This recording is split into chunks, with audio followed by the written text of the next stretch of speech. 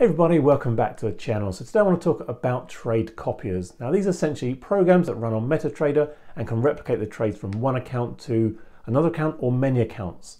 Now what I would say as a word of warning, these are very, very powerful and very useful, but if you are doing this on some prop firms, check with them first before running a trade copier, because some of them allow them, some of them don't, and even some of the ones that do allow trade copying are very specific on their actual rules and interpretation of them. So what I would hate for anyone to happen is actually go through, pass the challenges, go and get funded, and then start using trade copiers to manage all of their accounts. And then for any of the prop firms to come back later and say, oh, by the way, you've now violated it because of these specific rules. Read the FAQs first, and if you have to, get it in writing from them that you're able to use this particular trade copier.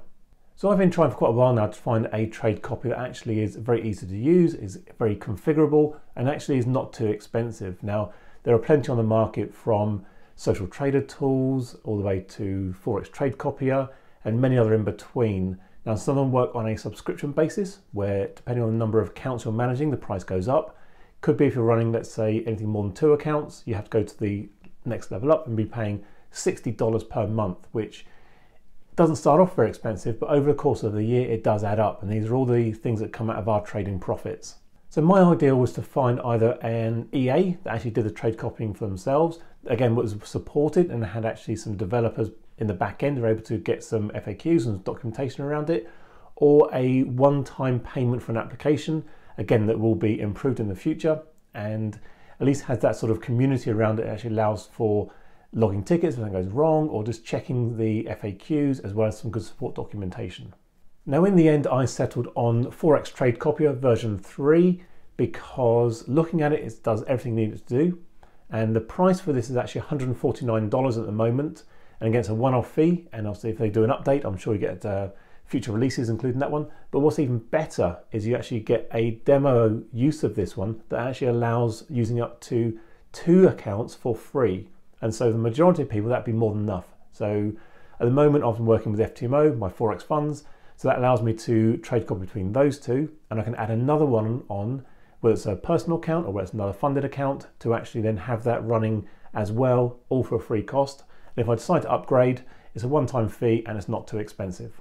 So this video is not going to be an end-to-end tutorial of every single function in the application, but what it will show is how to actually install it, configure it at the basic level. Some of the options and the settings are quite useful, as well as showing it actually working in practice. So let's jump on the computer and see it all in action. Okay, so first thing we need to do is download the application itself. So go into the website, at the top here we have free demo.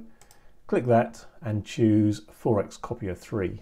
Okay, once that's downloaded, click on Open File, which will then go through the installation process. Just click Next through all of the installation process. And then it's done, simple as that. Now we need to configure it. Okay, so what we need to do now is add our source account. Now what the program does, it scans through all of your directories to actually find out where Metatrader is installed.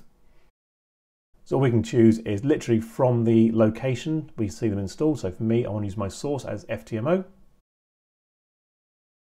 And my receiver accounts I'm going to set as my Forex funds and also as E8 trading.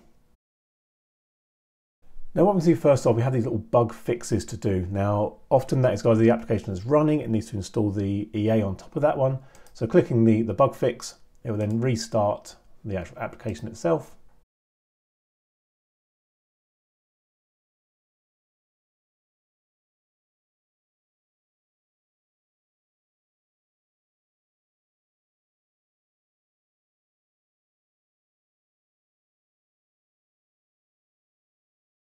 And next time round, those bug fixes will go green.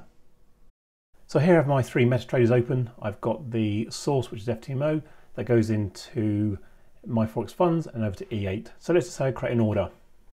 Just going to create a random order, a buy stop, and a place well above current market.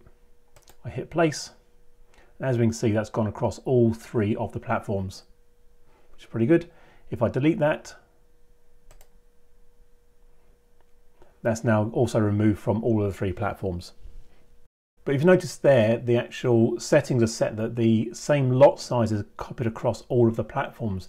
But because these are all different account sizes from 200,000, 100,000 and 50,000, I now want to customize that so I actually get the correct lot sizes.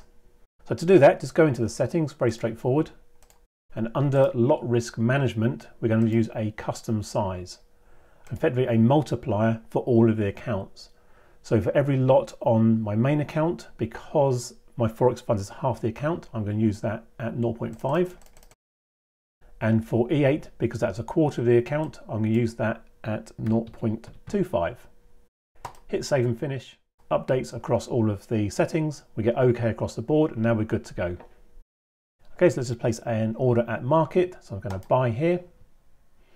So we'll see we're now into a trade. If we look onto the other platforms, we can see that's also been executed across E8 and also my Forex funds. This trade here at the bottom. So yeah, I really hope you enjoyed this video. So make sure you subscribe to the channel, hit the like button and comment down below how you're getting on with trade copiers yourself or whether it's something you want to use in the future. As always, I'll see you again next video. Cheers.